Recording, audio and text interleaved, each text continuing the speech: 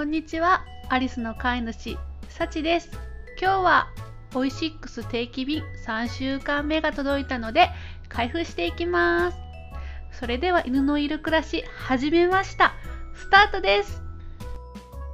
今週も届きました。で、今週は冷凍物も頼んだので箱が2つになっております。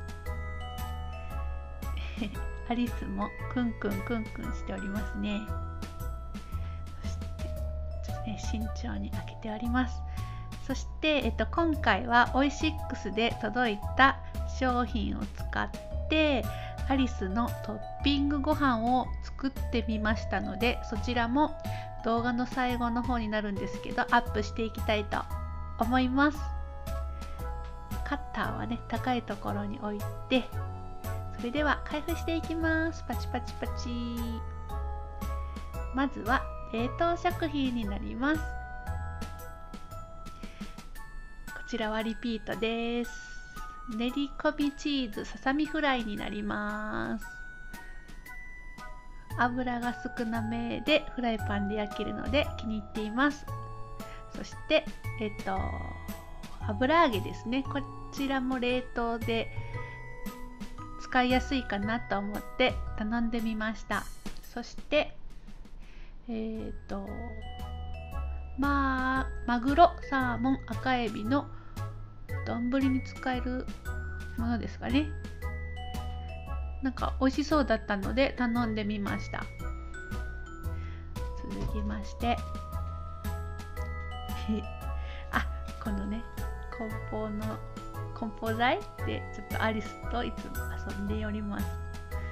これがね、なんか気に入ってるみたいなので遊んでおります。で、母の日のね、お知らせのパンフレットが入っておりました。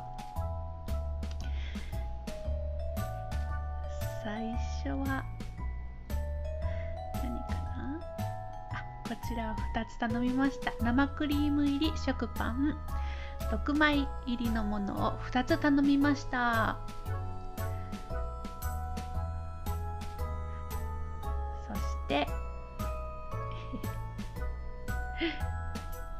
有機栽培バナナです。こちらもね、毎回頼んでいる商品になります。そしてね、前ね、極プリンって言ってたんですけれど、こだわり極みプリンでございます。こちらも美味しかったのでリピートです。そしてこちら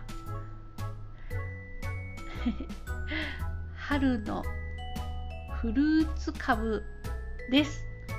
ちょっと裏を見せていますけれど、春のフルーツかぶです。これをね、サラダにしてそのままなんか生ハムと一緒に食べてるのが美味しいかなと思って買いました。そして次はキットですね。鮭ムニエルのお手軽タルタルソースっていうキットを頼みました。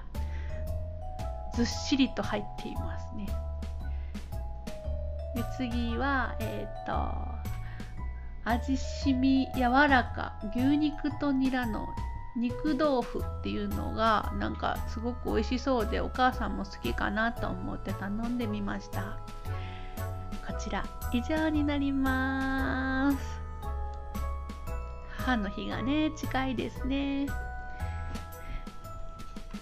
いしょ。このね、とりあえずちょっとでパチパチパチパチ終わりましたっていうことで拍手しております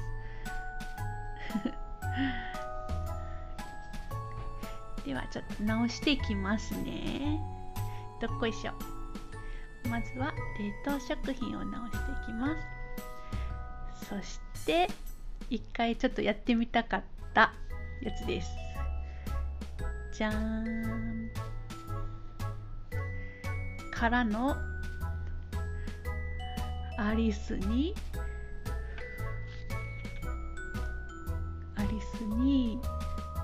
フルーツかぶを与えているところの写真です。かぶがね、かぶのサラダを作って、そのちょっと余りを細かく刻みまして、トッピングご飯にしてみました。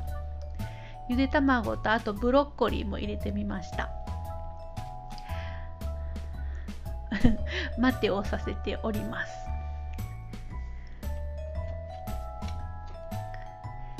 そしていただいておる写真じゃなくて動画でございます。ゆで卵がすごく好きみたいで、卵が好きみたいで、もうほんと卵焼いてたらもう飛んできますね。そして今日はやっぱカブかなって感じで、アリスも匂いをね、香りを嗅いでからカブを選んで食べてますね。カブはワンちゃんにとってもとっても体にいいみたいなので、安心して与えております。後ろにねちょっと主人がいるので、なんか気になってチラチラ後ろを見ながら食べてます。ブロッコリーも食べてくれますしね。ちょっとアリスも美味しいカブを食べて元気に過ごしてくれたらいいなと思っております。フルーツカブのサラダをしたんですけれど、とっても美味しかったです。2玉入ってたので、もう1玉もサラダにしていただきたいなと思っております。本日もご視聴ありがとうございました。この動画が良かったと思ったらグッドボタン、チャンネル登録お待ちしております。それでは次回もお楽しみに。